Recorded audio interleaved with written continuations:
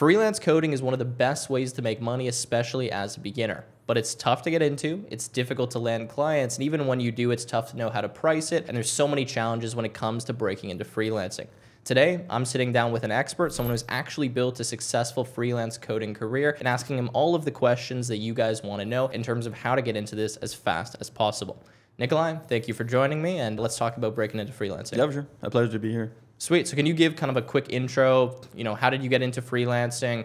What do you do right now? I know you have a YouTube channel. Maybe you can shout that out as well. Yeah, for sure. So my name is Nicolai. I have a YouTube channel doing a bunch of different freelance work. Pretty much everything, courses, like investing and so on. Pretty much just trying to do everything in life. But I actually started out my journey with freelancing. I was doing university, doing my degree. I started with freelancing, built my YouTube channel. So my YouTube channel actually started out where I wanted to create something like instead of like taking notes, writing notes and so on in the courses, like I didn't really like going to the lectures, the traditional way of education and so on. So I just thought about, okay, why don't I just like make video lectures? I just get home from school, like do a summary of the lectures and all that, and then just put it on YouTube, put the summaries up there, basically just make the projects in school, put them out there as well. Like the most important thing, as we're also going to talk about, is like we need to get our work out there. It doesn't really matter, as I usually say, like it doesn't really matter how smart you are. Like if you're not out there, if people cannot see your work, who you are and so on, it doesn't really matter at the end. So that's kind of like how I started out in the start with it, like getting into YouTube. When you start to get into YouTube, like people will start to reach out to you, you'll start build your own network and so on. That's what we're going to talk about, like your personal branding and so on, and people like start to reach out to you. So this is actually like how I recommend like getting into freelance AI and so on, because most people, they think, okay, I should just reach out to people, ask them for projects and so on, but it's more about like building a personal brand. Once you have that, you have a very huge competitive advantage getting into like different jobs, getting opportunities, and people like start to reach out to you. Yeah, that makes a lot of sense. So in terms of like going back to kind of the very beginning for you, like when did you start coding? And from the time you started coding, when did you get your first freelance gig? Like, can you walk me through that journey? Like, what did you need to learn first? I know you mentioned AI, and I know that you do specifically like AI development and you're kind of in the AI field. So how did you get into that? Did you start just with AI, or like, did you start with basic programming? Just walk me through that journey. Yeah, for sure. So I actually started out with robotic engineering. I got my bachelor's in that. So we got introduced to some computer vision, AI on the bachelor, coding as well, but still on like a very basic level. I haven't done any coding before I started university, so it's like kind of late in my career. I was always interested in tech, coding, like play computer games and so on as well. So I think that helped a bit, but started university, started coding, C++, Python and so on, like very basic, and then basically just got interested in creating projects instead of just a traditional way of education. I started to like learn from projects, and I was even like an average student, like below like very bad grades on the bachelor and all that before I got into my master's. I didn't spend any time on my master's just doing freelance projects. I learned so much from doing research on YouTube, looking up new stuff, like making LinkedIn posts, just staying up to date with the news research and so on.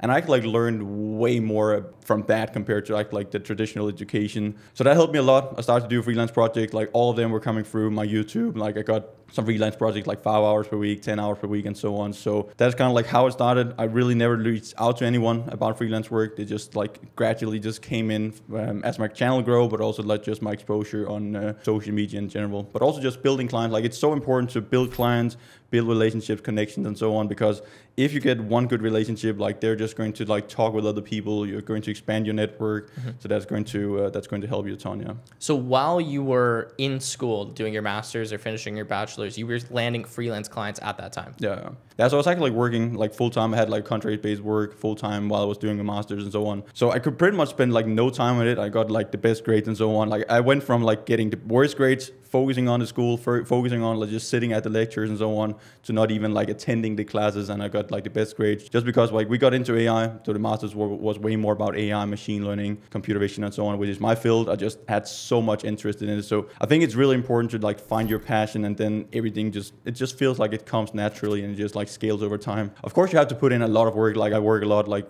you need to put in like 80, 100 hour weeks and so on if you really want to get to the top. So definitely requires commitment, but I think like the most important thing is just consistency. Like find your passion, be consistent, and then like my only advantage over like most other people is basically just being committed. Like act like just commit to it, stay on track, just keep doing it. Like even if you find your passion, it's not fun doing like every single day. Sometimes you just want to do stuff that you don't want to, but yeah, at the end of the day, that's how life is. For sure. And you mentioned picking a niche. This is something I always say to people too when they're getting started. Like, okay, yeah, you got to learn the fundamentals, of course, like you said, you learn the basic coding skills. But beyond that, in order to be employable in the market and provide value, you need to be good at one specific thing. For sure. Right? In my case, when I started out, I was actually making games in Python. If you know the Pygame module, I'm not sure if you've heard of it. I used to just make games doing that. And that's how I started freelancing. I wasn't making as much money as you, but I was making maybe a few $100s every single month, like finishing people's homework assignments in Pygame. So that was the niche that I went into, even though it was really, really specific.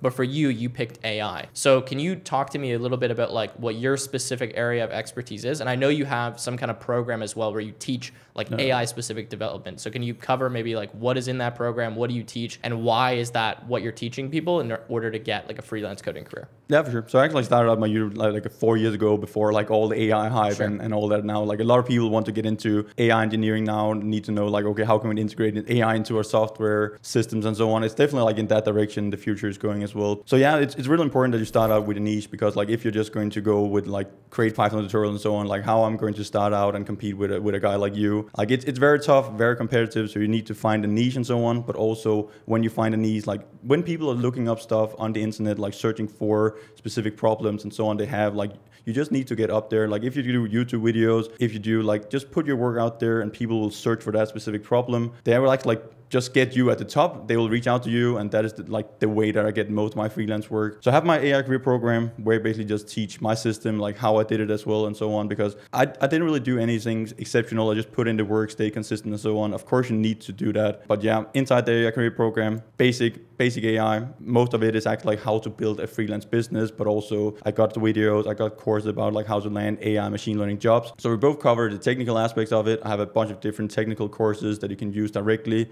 Doesn't really focus too much on the theoretical stuff, more the practical stuff. How can we create projects from scratch? How can we create projects that we can actually like put out there into the real world? Because many people, as I say in some of my videos, like so many people, they focus like most of the time on actually like the theory and so on, also from the traditional education. And there's a huge gap going from that into the corporate world, getting into actually like solving business problems and so on, which is at the end of the day, it is the most essential thing. Like everything is about making money, solving problems, helping people and all of that. So there's a huge gap going from traditional education to the corporate world. So I'm trying to like minimize that gap with the AI career program, also teach people. Don't focus like 80% of your time on the theoretical stuff, because when you get out into the real world, like it's only 10 to 20% of the work. Like we just use the stuff, we use the frameworks available, basically just take all the frameworks, we glue them together, and then we just try to solve business use cases as fast as possible. So that's really important to focus on. Yeah, that makes a lot of sense. That's what I say too. Like you have to actually build stuff, right? You have to go hands-on. Like it's cool, especially in AI. A lot of people are good at the math, they're good at the theory. They sit there in the classroom and they can answer all the questions correctly. But when it comes to actually providing value in integrating AI, building a system in the real world, or even just with software engineering in general, that's where they fail.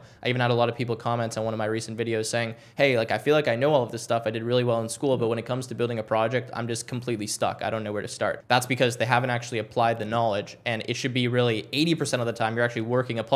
The other 20% of the time, you're kind of fine-tuning the theory and learning those new skills. So with that in mind, what are some other common mistakes you see beginners making when they're trying to break into freelancing? I know they haven't maybe done as many projects or applied it real world, but beyond that, maybe from the business side, getting clients, like what are the mistakes and struggles most people are having? Yeah, so I think the biggest problem people have is basically consistency. They give up too fast. Pretty much, it doesn't matter if you're doing freelance, what you're getting into. Like most people, they just give up. Like if you don't succeed in 1 week, 2 weeks and so on, they basically just end up giving up. And I feel like it's because some people approach it in the wrong way. It's not like get rich quick scheme or anything. Like it takes time. Like you're spending 5 years just getting a degree, like getting a master's and so on. So you can't expect to transform your career, like your whole life and so on in 2 weeks or even like just 1 year. It's like a whole process that you need to go through. But at the end of the day, if you're trying to proceed this, it is the exact same if you're building a personal brand, if you're doing freelancing and so on. Everything just goes hand in hand. It takes time, but even if I start my YouTube, I couldn't even imagine any of the possibilities and opportunities that I have now. Getting all the freelance work, sponsorships, like getting tons of different job opportunities and so on, as well as also get like a lot of full-time position offers and so on. Basically just stay consistent. That is the biggest problem that people have, but also they approach it in the wrong way. So most people, they think, okay, I can just like write to someone, I can do these projects and so on. Maybe you have a portfolio. Most people, they don't even have like a LinkedIn profile when they're starting out with freelancing. When you're talking about GitHub, your GitHub is empty, maybe not well documented. You just have like a few code files or unorganized inside your GitHub repo. So if you don't have all those things, it's all about like standing out inside the AI career program. I also talk about the modern day suit. It's a really important aspect. So instead of like traditional way, like the lawyers and so on, they pull up in a suit, we also need to do that in the tech world, especially when you're doing freelancing and so on, because we can just see we have all these setups with the cameras and so on. When I have my main camera and I go into a meeting, turn on the microphone, I have the lighting, I have the best cameras and so on. So the first thing that people mention when I go into a meeting is basically just my setup. So they get a good first impression of me. And if you're like just doing job interviews and so on, you don't have to do much. You can just use your phone, just act like just think about these things, because it makes a huge difference at the end. And some of these things are the stuff that I'm teaching inside the AI career program as well. Because let's say there's 10 guys like doing interviews and so on. I pull up with camera, good lighting conditions and so on. Like I'm just going to stand out right off the go compared to all the other ones just pulling up their laptop. Maybe they're better at technical, maybe they can answer more questions and so on. But again, like most interviews is more about like getting first impressions and so on. 100%. People judge you really quickly. And I always say it doesn't matter how good you are if you can't showcase that.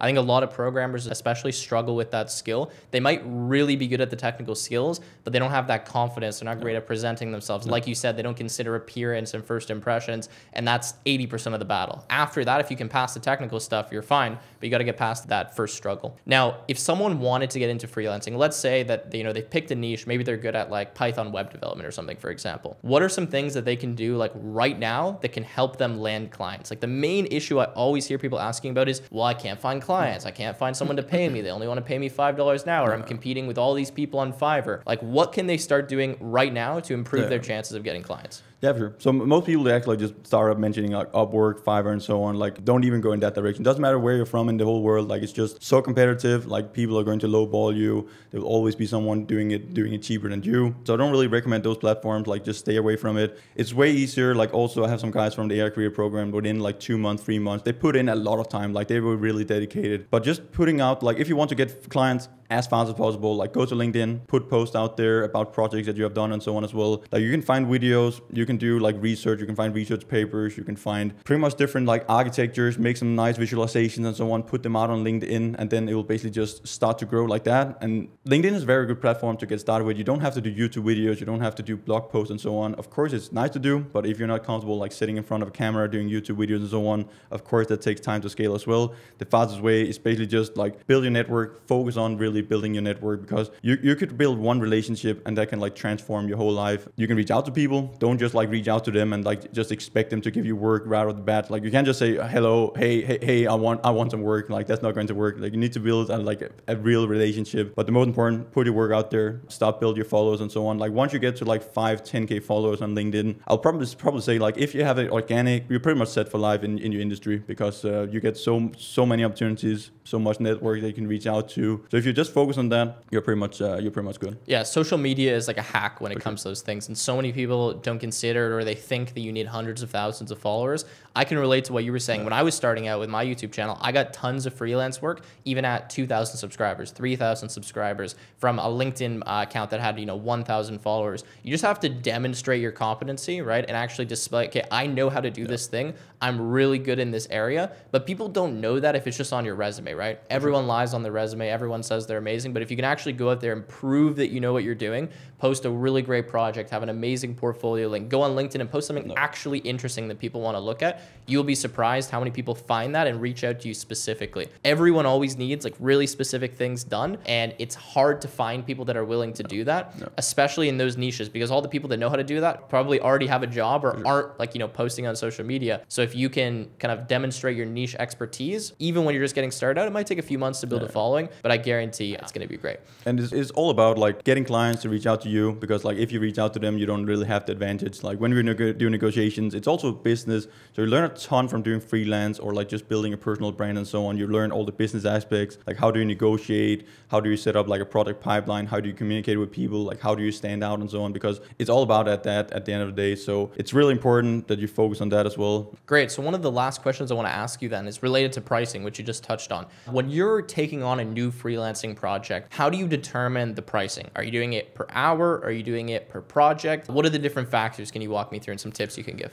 Yeah, for sure. So again, it's all about like getting the clients to reach out to you, because then you have the competitive advantage. You'll not get lowballed. The more clients and so on, like of course you need to start lower until you actually like start to build clients. You get too much work in and so on. You can always adjust basically just adjust the pricing and so on. When I started out, I just did like hourly work. So I'll just agree on like a number of hours. Pretty much the one that works the best is just divided into chunks of hours. When you want to do the pricing, just start low and you can always like scale it over time. Like the most important thing is actually like have clients. Like if you have no clients, it doesn't really matter. Like it's better to just like do 10, 20, $30. Like I started out with around like $25 per hour for a project, and that's even like only 2 years ago. Now I'm charging like could be all the way up to 250 depending on like project number of hours and so on. So when you get to that stage, like it could probably take like a year, 2 years, something like that to get to that stage. But I even have like someone from the AI career program. My whole dream and my whole goal and so on is to build the AI career program into like a coding agency as well. So I already have some guys inside that program helping me out with some of the freelance projects that I have, because I've done like hundreds of different freelance projects. At some point, it's not like that fun to just like keep doing the same project over and over again, or like smaller projects. So I basically just have a few guys in there just help me out and just send the project over to them. So that's also a very good, basically just a very good opportunity from the AI career program, because some of these guys, like they just put in 2 months of work. They get work from me now. Like they made the program back like in 2 weeks or something like that. But they also get all the other aspects, like they're growing their LinkedIn profiles. Some of them even have like a few K subscribers now, like, or followers, starting out with pretty much zero. So yeah, pricing, like just start low. You can always scale it once you have clients and so on. Like there's not really any limit to it either. Like of course you can like charge like $1,000 per hour, but if you have enough clients, if you have too much work, you can just like pretty much just up the pricing. But the way that works the best, just iterative approach. Tell the client's approach. So the most important thing is also to basically just tell the approach, gain confidence, be professional. You have your good setup. You talk with the client. You just tell them, okay, this is the process. This is how I do it. And they will get way more confidence in you as well. Even if you have done no project at all, if you just know the structure, the pipeline, how you actually like do projects, like they'll just believe you've done hundreds of projects, because you just say, this is the process. I do 50% upfront, 50% delivery. I want to do it in different phases. We have iterative process. Research first to start with. We start with 20 hours. Then we go from there. We do evaluations and so on. If you just sit down and say that to a client, like they just get way more confident in you compared to just sitting with someone not knowing how to actually like do this. And also inside the AI career program, I just have templates for all of that, because it's basically just the same thing. It's just a process. You just need to be able to tell it to the client, gain confidence, and that's very important. Yeah, you need to act like a business, right? You don't want to be like that random guy that they found off the side of the road who's going to like finish a programming project for you. Like you need to demonstrate that you actually are able to complete the project. You know exactly what it takes to do it, and this is the process, right? If you outline that, then people just want to work with you. And honestly, half the battle in this industry is just being professional, responding on time, and giving people confidence that you do actually know what you're doing. I mean, it's really no different in any industry, but if you can be professional, immediately people just want to work with you because they know stuff's going to get done. So what I really took away from this is that, especially getting clients, you need to make sure that you have some kind of presence. You need to be demonstrating your work. It doesn't need to be through YouTube videos or blog posts, but you need to be putting it out there and sharing it publicly so that people can find you. If people can find you, then you have the competitive advantage. You now have some level of inbound, even if it's small, and that will allow you to start growing the client list. And then you can get into all of the factors where you learn about pricing, you get more experience, and you can scale it iteratively. Sure. Is that a fair summary? Yeah, for sure. That's very good. And even if you don't succeed, like you don't need to get like the $200, $250 per hour. Like if you just proceed all these things, like building a personal brand, starting freelancing, knowing how to communicate with people and so on, like the worst case scenario is that you're still a better version of yourself. You will make money. You just need to put in time, be consistent and so on. But worst case scenario, you'll get into business, you'll learn some different stuff in different areas of life, and you'll only be a better version of yourself. Amazing. Well, thank you very much, man. If you guys want to check out the AI career program, you can do that from the link in the description. I have an affiliate link down there. If you want to check out Nicolai as a YouTube channel as well, I think about 100,000 subscribers, maybe a little bit more, where he shares a ton of value, especially in the AI field. So definitely check him out.